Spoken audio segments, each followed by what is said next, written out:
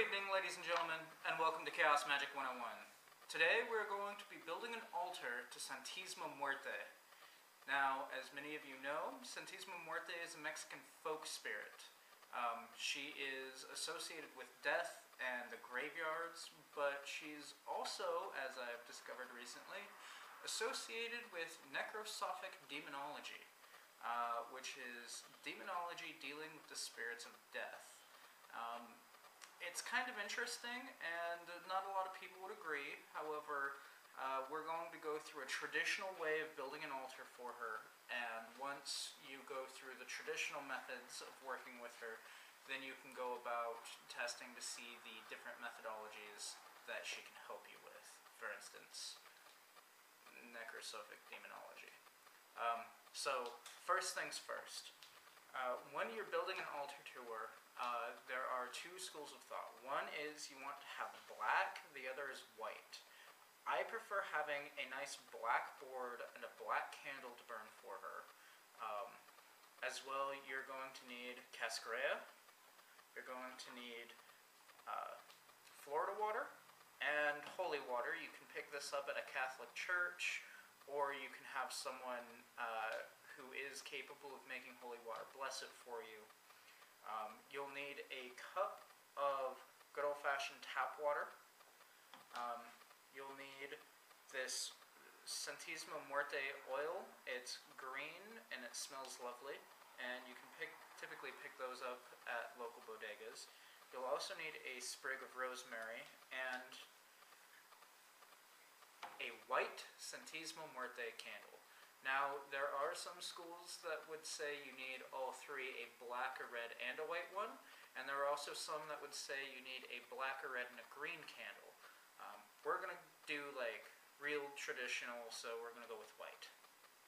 Okay, so first things first, we actually have to cleanse the altar space.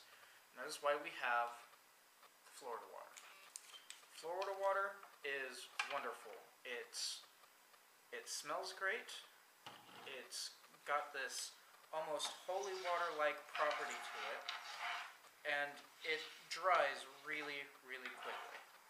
So you just sprinkle this over it. I like to put it in my hand. Some people like to pour it out of the bottle, but you just rub down the board with it. Once you have that rubbed down, you then take your holy water and you do basically the same thing. So you do just a sprig of that and rub it down. Okay, now that that's done, we're going to take our green oil, put it on our finger, and touch each of the corners. Okay, now this area is now pure and sanctified. We can use this for a number of different things. As it is now, this could be built for an altar for different spirits using the same methodology. But we're going to align this with the energy of Santisma Muerte. So for that, taking our sprig of rosemary, we're just going to kind of wipe the whole thing.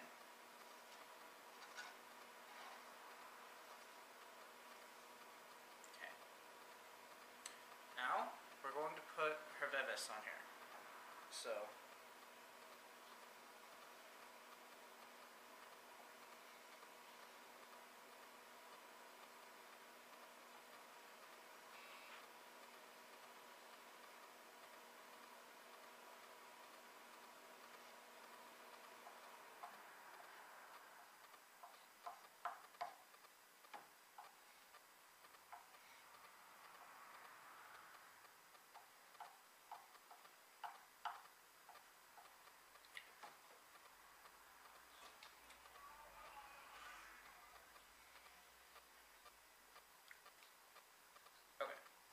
so, as you can see, it's chopped. It looks kind of weird, kind of kitschy.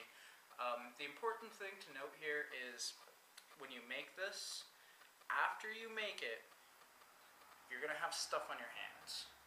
You have to take your Florida water and rinse it off. And this is important because when you put down a veves, it carries a certain energy to it.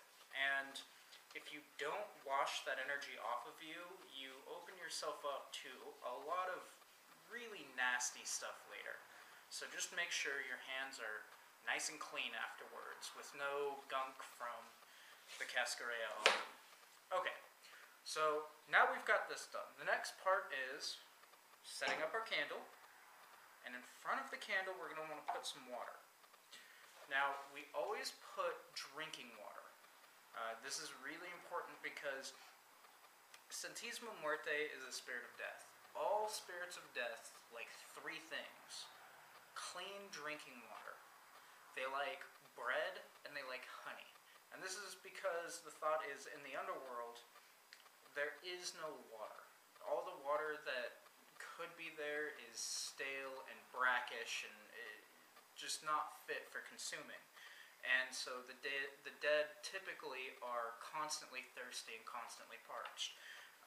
We take care of this by offering clean water for them to drink. And over the week it's going to evaporate. So we make sure that we have a glass that will slowly evaporate. You don't want it too big, otherwise you're going to be left over with a lot of water, and you're going to have to trek off property in order to get rid of that.